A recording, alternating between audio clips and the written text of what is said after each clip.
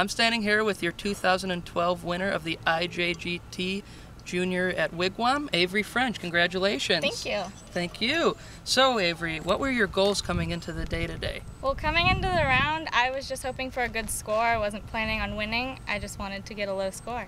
Great. Was there anything that you felt you did particularly well to help you get the victory today? Well, I made a few putts, a few long putts. Missed a few short ones, but the long ones made up for it. Yeah.